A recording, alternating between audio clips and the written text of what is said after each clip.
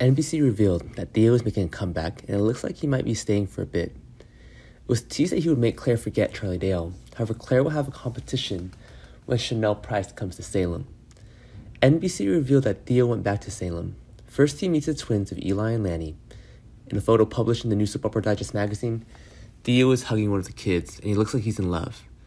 The caption on the magazine says that Theo is the godfather of the twins, Ilani. Jules boys feel lucky to be loved. According to the twins, Ilani was not the only thing he did in Salem. After Claire is rescued from being kidnapped by Evan Frears, she will reconnect with Theo. He'd feel guilty because the first time Charlie asked Claire to go out, she hesitated. Theo was the one who motivated her to do it. Of course, he wouldn't know what Charlie really was, but he felt responsible for Claire. Due to their history, even though it was terrible, Theo wanted her to be safe.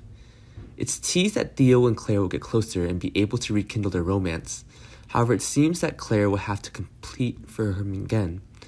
Days of Our Lives spoilers, Chanel Price triangles of love. NBC revealed that Theo and Claire would go from their company to their company of three. The daughter of Paulina Price will be coming to Salem soon. When Chanel was introduced, sparks would fly between her and Theo. It opens up a new love triangle, but we feel bad for Claire. Every time you're interested in a guy, a girl who will go along and turn it into a love triangle. Unfortunately, Claire often loses, and that's what triggered her dangerous pyro's haunting mental health crisis a few years ago.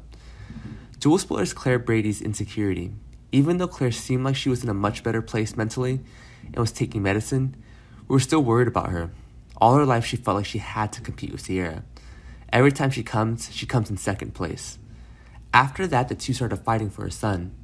Now that it was over, she finally found a man who didn't care about anyone but her. Unfortunately, Charlie turns out to be a dangerous and unstable rapist. Now she finally gets a second chance with Theo, but instead of competing with Sierra, she will compete with someone new. A few months ago, lead writer Ron Carvati told Soap Opera Digest that Claire would once again feel she was in second place. He added that even though Sierra was dead, Claire still felt like she couldn't compare to her. So if Sierra back alive and Chanel chasing Theo, it would probably be too much for Claire for a moment. Let's hope she can stabilize her mentality while this movie begins. Thanks for watching. Goodbye.